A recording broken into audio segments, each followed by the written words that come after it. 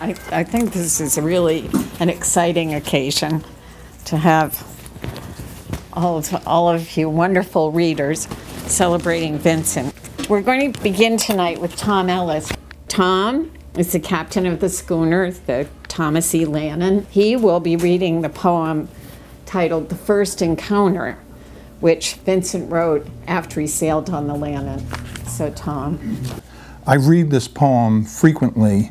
I've probably read it at least 100 times to people. And people really relate to the feeling that Vincent got. And then they start going off on what it's meant for them to be on. So it's something that really opens people's thoughts and emotions, and they verbalize it because of this poem. The First Encounter for Kay and Tom. It was a virgin voyage for me, and I said things that were intimate and deep-rooted as I hung on a rope from the masthead, on a storming slant and turning equal to the freedom waters on a schooner that sang in my heart and stays there.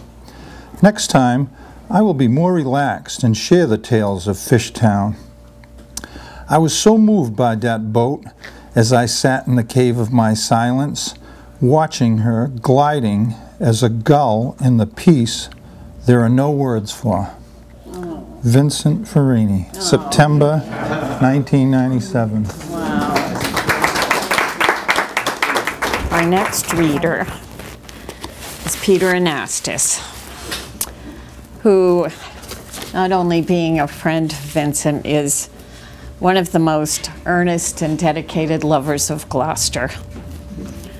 His books about Gloucester, including his most recent, A Walker in the City, which I'm in the midst of reading and loving, portray the depth and complexity of this place so well. We're so blessed by his passion. Peter will be reading In the Arriving. When the first book of Charles Olson's Maximus poems were published, there was one of the poems called Letter 5, in which Olson took Ferrini to task for publishing a little magazine in Gloucester called Four Winds, which had an international focus rather than a local focus. He was a bit tough on Vincent, saying that in some ways he had betrayed the local. And one of the lines in the poem says, where can we meet? There's no place in Gloucester where we can meet now.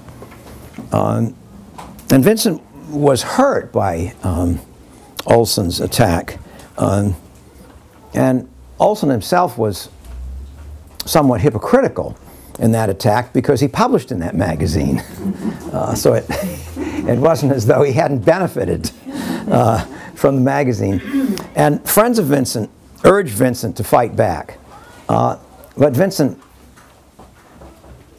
had a much finer sense of what you do with a friendship. And so instead of fighting back, he wrote an extraordinary poem called In the Arriving, in which in many ways he celebrated his friendship with Olson and talked about what he had learned from Olson, but also separated himself out in terms of what he knew as a poet. I'm going to read a very brief section from In the Arriving, section 8. It points really ahead. The book was published in 1954, but it points ahead to a lot of Vincent's thinking later in life and the richness of his philosophical acceptance of the ultimate questions. And I say this so we can go on. nothing is final. Not even death. Everything is in motion. Thank you. Our next reader is Gordon Baird. Gordon will be reading The Zen Dream. We are at supper. Bayliss, Anastas, Olson, myself, and some versy freaks. When Ed Kaplan expostulates on summarizing the prime innovators, illustrating with his own collage poem, one-liner zigzagging pictures, zeros from glossy ads, when they see me as one of his images, they go shithouse. Olson, with his round priest head oogling amazement, and in his company, the others throwing the dirty dishes at Kaplan, spitting out bits of undigested food at this ballsy teacher. Olson disappearing into the shell of the unicorn he had hidden in the 28 Fort Square closet. On the wall of the Gloucester Daily Times, I see this graffiti of all the arts, only of the theater. Is everyone an authority on the form, the content, and the renditions? Anon! Our next reader is James Cook. James is an English teacher at Gloucester High School. I've sat in on his class, and he is truly a dedicated and inspiring teacher. We're lucky to have him. He also conducts workshops here at the Writers' Center, and James will be reading Termites in the Floor. So I've recently been rereading a lot of Vincent's pre-Gloucester poems. Looking back at his time in Lynn, I've been particularly interested with my friend David Rich on exploring the sort of his role in labor politics in Lynn at the time, and so I chose a poem that reflects some of that. The other thing that struck me about this poem, choosing among the things I've been rereading, a line here struck me as having to do with as being perhaps influenced by the Russian poet Vladimir Mayakovsky, and I recently been talking to Dave about Vincent's copy of Mayakovsky's work, and so to find a line that just echoes off of something Mayakovsky wrote. Mayakovsky has this great Vincent-like passage: "If you wish, I'll rage on raw meat like a vandal, or I'll change into hues that the sunshine arouses. If you wish, I can be irreproachably gentle, not a man, but a cloud in trousers." And Vincent loved those juxtapositions. This is Mayakovsky's stuff, but Vincent loved those juxtapositions. Two sides of the same coin, and the outside insider and the inside outsider, and he loved that kind of play. And but the cloud in trousers, the cloud imagery comes up in this poem, and I just couldn't. When Rufus asked what we'd read, this one spoke to me. So here's Vincent's termites in the floor. They pick on him as if at the drying scab of a sore. Monday morning, they stick on his back. I am a jerk. They know he is sensitive as a cloud. He doesn't agree with them or talk their language. On winter days, open the window on his neck. He is slight, and his chest fertilizes pneumonia. Oh, if my father had trained me to use my fists. Sweat beads his forehead, and his heart churns hatred. Someone stole a wrench from Joe's toolkit, and the owner blames him. If he broke someone's face, they would respect him, but he's not built that way. One day they shoved him in a box and nailed the top on, and his head boiled for weeks and is still seething. If only his thoughts could become poisoned arrows or his body a stick of dynamite, he'd invite them to a feast and then light the powder. The Japanese attack California, and his brother fights them on the Solomons. They gave him a week or two, and then they paint the seat behind him. This never happened before. Slowly, his heart turns to ice. His mouth has lost the strength for words, and his work is a bitter pill he swallows every day in order to live. There are enemy agents here. Go on, he can take it. So it's a different side of the work experience, I think. And I'm going to sneak something else in here that one of my students found. They this time of year, every year, my students are engaged in something called the Gloucester Project, which is they research some aspect of Gloucester culture. And the student was looking through the vertical file at Soy Free Library and found this letter to Gloucester City Council from October 1980. Dogtown is Gloucester's sacred territory.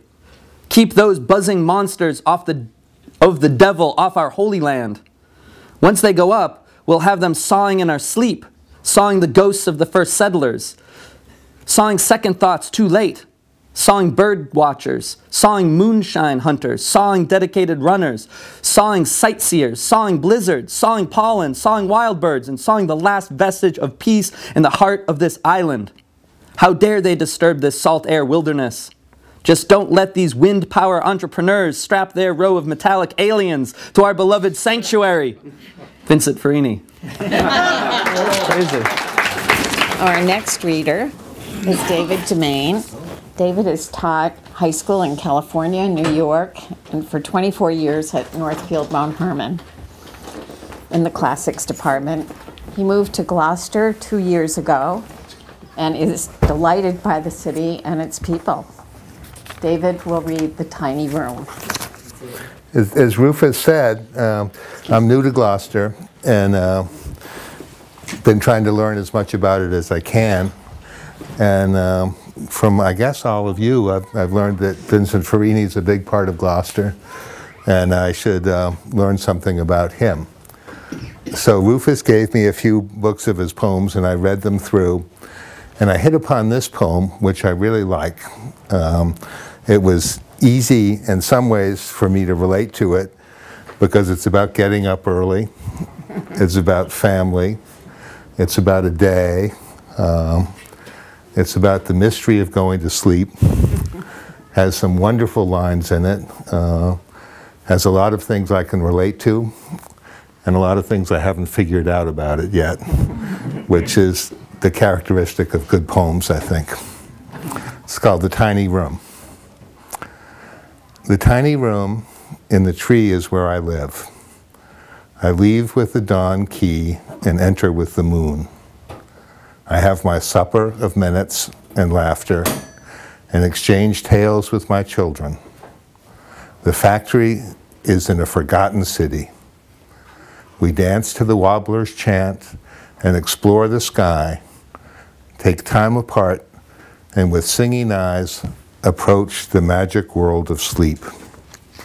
Wife and mother, and the air and the open window in our room, snug in the tree, brew memory with the moon.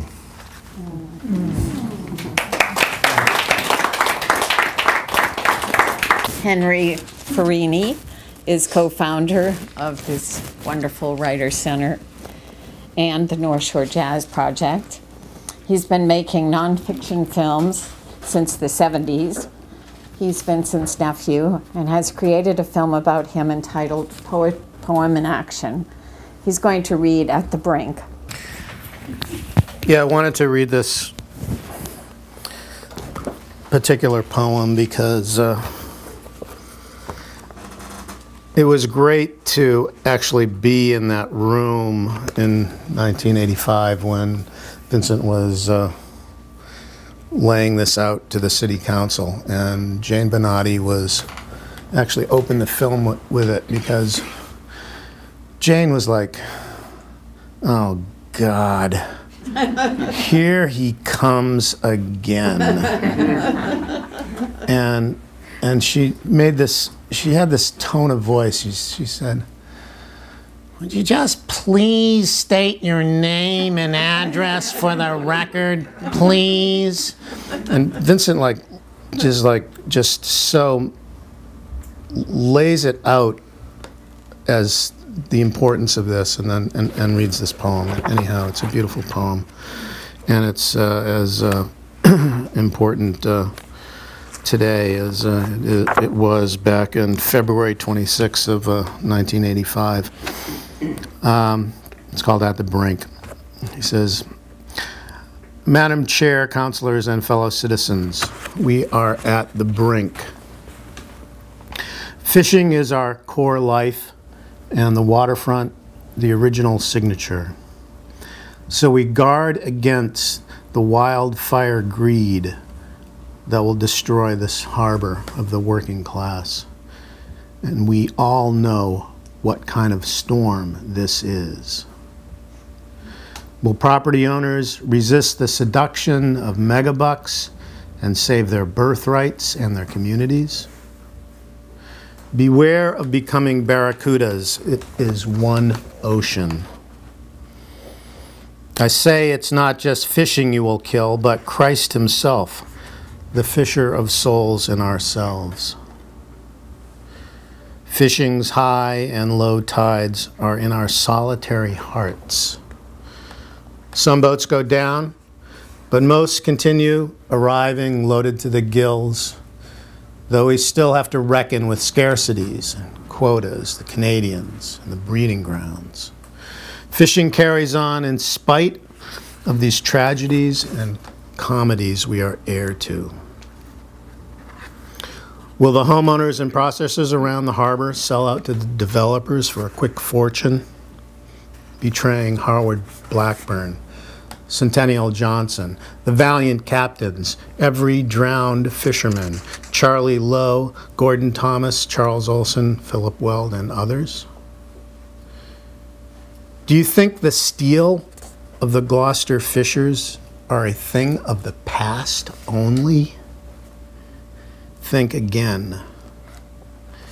This gutting the genius of Gloucester for a condo city.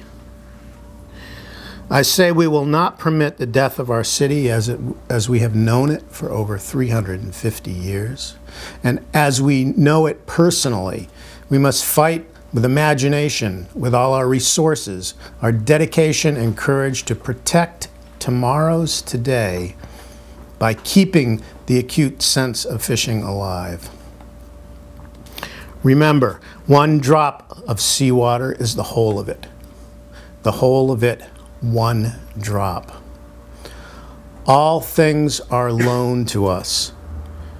Private liberty is exercised by community responsibility.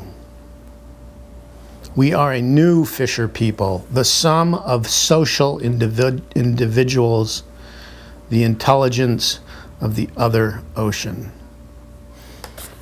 And Vince doesn't say this, but in the film he closes it by saying, "We got to fight for this town because it's worth it."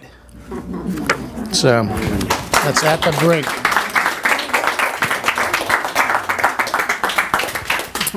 I knew Vincent because he was the father of one of my dear friends in high school, Deirdre, and Liz as well. And Deirdre died of leukemia at the end of her junior year in 1963. And until the last time I saw Vincent, every time I saw him walking down Main Street or anywhere, he just broke down, started sobbing, and climbed into my arms.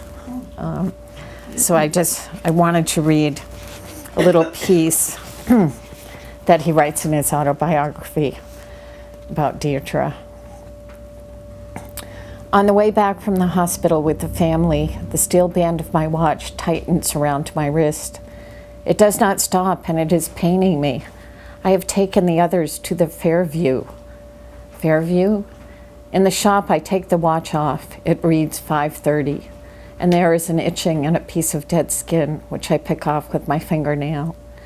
A half hour passes, the phone rings, and the hospital tells me that you died at 5:30, January 1st, 1963. Gray guilt hangs over the house, over the shop. The grief is unbearable. Your mother is a pillar of iron. She is afraid that I am crumbling under the weight of it and may not survive.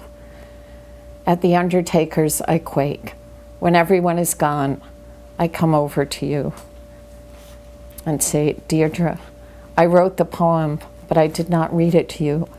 I am going to now, and I lay it beside your folded hands, a golden poem. And this is the poem. It's called Persimmons for Deirdre. In a purple nook, a persimmon tree. Midnight's a heartbird, alights on a leaf and sings the sleep along, flying off at dawn. Days as vast as going, coming and overhead, white clouds, unwinding special hours. Between this grove and the world shielding rain, a look, rosebud, full, unburst, and behind a forehead the flame of knowing. Close the murmuring sea, the moon's hound pulling awake, sleeping, and sleep awake. Beautiful tree and living on air, a gossamer feeling, radiating, caught hallow, praise the untelling tree. Down is up, O mansion of stars. I bind it in gold paper, and I give it to you. So it was such a poignancy to our connection. Okay.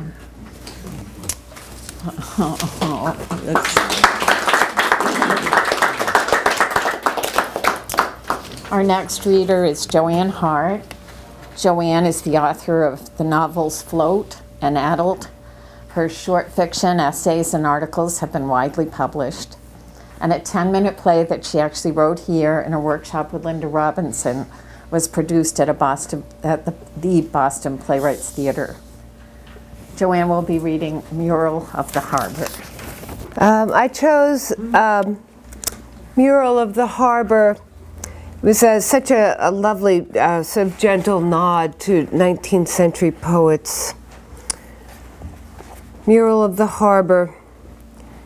It was the hour before the final sleep, the half hour before being born, the flood tide of blue gold, with Emily at tea among tall marshes. The hour when lover and beloved meet, racing past each other, and Whitman hacking for mussels and conches among the mudflats of anchored twilight. And August of Fitzhugh Lane's Odyssey, and St. Mary had a sweat of spider dust slid straight in a denouement's taboo that the Treasury has no price tag. It was the chill in the shoes of long ago, waiting for the chartreuse of something else when the creek's current and the Atlantic had between them a cosmic intercourse, a strange sky time, and people couldn't stay indoors, when Veronica's tear fell into Emily's Chinese cup, and a crow became the other Mayflower persona, the streetwalkers a memory of Conant's fault. It was the sense of rust, the cleavage of classes, heavy as a pyramid, and has in it a star's writing, when octogenarian consulted the crystal egg on the ocean's desert, and the elite clung to their velvet insurances. That hour Portuguese Hill Street ran over Eastern Point, and their dogs groaned helplessly through the horned moon. When the Angelus of sunken schooners prayed to Our Lady and spilled their coffers at her feet. It was, and then it wasn't, ever again when the light struck all the people dumb with an ennui, and they saw the fiery angel of death where life is, and they beheld it for the first time.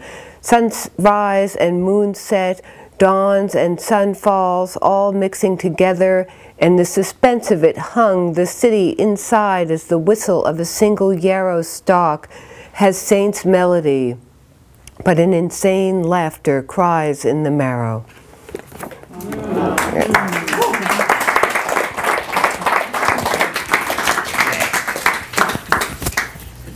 Thank you.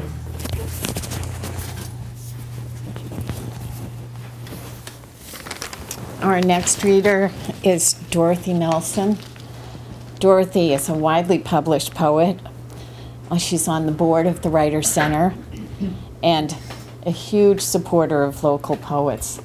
Recently, she read my book of poetry and gave it back to me with notes on every page about how each poem struck her, which was the most incredible experience. I've gone back and read her notes so many times. I'm just going to read a few sections of the poem Ex Cathedra because it's a long poem, but in this poem, and it's also seems to be connected, to the longer poem Preamble to Divinity, where I think Vincent is exploring poetry, the ideas of poetry. Like the first line is, what is the poet's medium? Language. What is language for? Participation. And here he also talks about the poet as the primal magician, a transformer of matter, mind, and the maker of experiences that affect other planes of existence. That poet is the heart-mind, and that's one word, heart-mind, of the individual, the animal, the insect, loam of the earth, and the cosmic awareness and openness of the infant. No one and anything is excluded. And then there's another title, Ex Cathedra, which means from this chair, from probably right here where he was sitting. The poem ain't words alone. It waits. The poem can't stop on the page. The amount of energy determines the duration and the destination. The words spoken or read are a surplus value of concentration, enhancing nature and extra dimensions to get the poet out of the way for delivering the living water. After that, everything works by itself. That action alters the person, the family, and the surrounding community for the life-engendering forces of surprising the poem, mating with action. And then one more part of this long poem, and that's it. After the death of the creeds, social experience, the religion of the free market, the modern dinosaurs, the private psyche outdated, not enough mother's milk, generations brought up on the bottle, the blood of ink bypassed for anemic photocopy. The dryness is suffocating. The brain is frantic for oxygen. Erzarz is the rebuilt Godhead. The mind slinks away from enervating repetitions. You can just hear him. He has so much he wants to get off his mind on this. The simple and abstruse is verboten. Do you think the children are blind to the bullshit? Oh, wonderful outwitterings. Don't dare question profit, the ultimate value, kids raid, the stupidities of self-interest, the sacredness of double-talking, and the poets, magicians of the word, where are they? Who gives them any attention besides makers of the same? It's wonderful to get all of these different aspects of Vincent. This is really a great idea. Our next reader is Charlie Olson, son of the poet Charles Olson, and an old friend of Vincent's. Charlie's owner of C.P. Olson Carpentry, and he will be reading the Olson strain. Well, I'm struck with a couple of things. Just listening, it's interesting how when you hear other people's impressions of somebody, it sort of kicks your own up. Peter, I didn't really realize that sort of glitch between my father and Vincent happened in '54, because my experience with Vincent was always very dear to me, and he never really, if there was any issue in the air of the adults, he really didn't carry it forward with me, which is really an honorable quality, you know. And the other thing that just, I guess was just a re-upped, which is, I didn't know Deirdre died in '63 because my mother died in '63. And I think that sort of like, weirdly, I mean, I knew Vincent my whole life, but it was sort of more intense from like 54, 55, 56 to ’63. And then it was just all, it was like, that's all we could all take. It was just too sad after that, because, but I always remember him very dearly. I mean, he did these great things when I was a kid. And it's a fair amount of time ago now. The poem that I'm reading you is not very profound, but it's kind of interesting in that it's what I like about a poem. It sort of it does something. It actually, I'll tell you, Henry and I, when Vincent died, Henry let me come into the house here and look for this thing that I'd given him, a present, because I didn't want it to get lost in the shuffle, because it could have.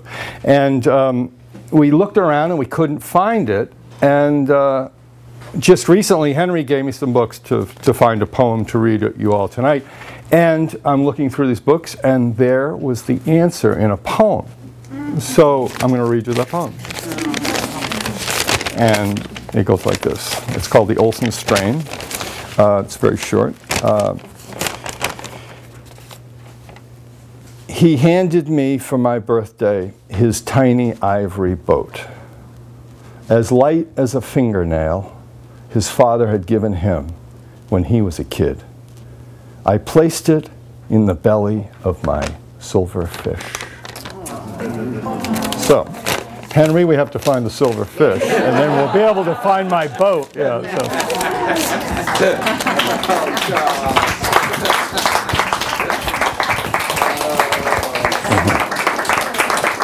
Our next reader is Annie Thomas, co-founder of the Writers Center, and certainly always a shining and welcoming presence here. Vincent was a friend of hers for more than 40 years, and I hope you tell your little story about the daily visits.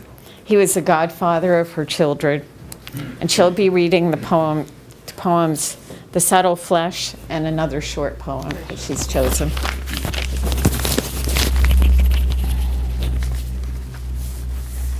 How do we get this thing? Yeah, that's good. Thank you. Vincent was a wonderful friend for 40 years, and I met him when I was 19 and I was working in Dunkin' Donuts, the 1 to 7 in the morning shift, and all the cops and fishermen came in, and then about 10 to 7 every morning Vincent would come in and have a plain cruller and a black coffee. He was very abstemious, and since I was living here in East Gloucester, he'd give me a ride, and so he became one of my dearest friends for many years. He was true and helpful and wonderful. So these are very personal. The Subtle Flesh. That evening of the shifting lovers' lanes, when fantasies and reality dueled on a brink, and faith kept them hungry and lean, and two families reassessed their dealings at peace with each other's rare abundance. You gave me a jar of 12 wide-eyed daisies to guard my night's descent against the banshees. These little sisters of the sunflower's doings led me through the nether regions of decay. The yellow scent infused my night's journey and carried me back to daylight of my core. You my vigil, he my first mate on this ship, Jonah. We swallow it, and it engulfs our shapes as we stare out of interrelationships. That was 1985. And then this one, I don't even know when this one was. It was really early on. But it's one of my favorites because it's really about any loving relationship. The dialectics of exchanges, thou and I, your blood breath in mine, the flesh of our poem. Oh. We're going to close tonight with the Sibley family, delightfully. Three of them are going to read a poem that Vincent wrote about their mother. So Liz, who's a clay sculptor, George, who's an attorney and also spends a lot of time working on the waterfront at his low-tide marina, and Myrn, who's a biologist at New England Biolabs.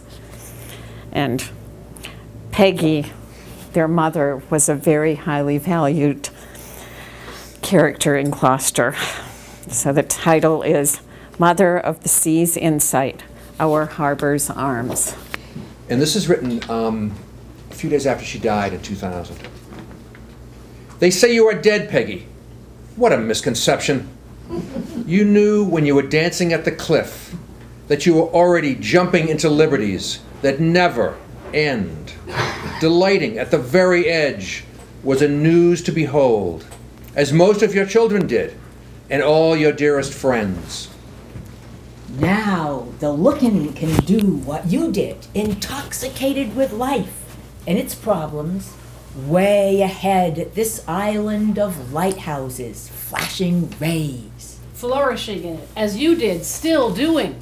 Riding your bicycle around the rim of the moon, dipping your toes into the sun's fire of enthusiasm for all things, existing in so many places, enjoying it fully, because this is a continuous circle of metamorphoses. Enfolding my hands at the festival of your birth, we gloried in the lust for this extraordinary theater, which is always continuous. We never go to sleep, do we, Peggy? We're so busy infusing everyone we know with our blood mind's contagion, making love and children, seeing the pleasures of community we have yet to thoroughly deepen our city with. Oh, fisherwoman, the minnows in our veins are swimming backward and fast forward, relaxed, because you, beloved soul, are still alive as everyone here, getting closer to our navigating heart. You, Peggy, are in no time and space, because there are no demarcations, no breaks, no disappearances. It is the rhythm of interdimensionals we have yet to stimulate. Oh, heroine hero, what consummate style, how you look on the whole city into your embrace, nothing less. As is, was then, so it is now. Your boy, tolling statements, the penetrations of your eyelight is in the heads of those who know you, even the ones on the sidelines.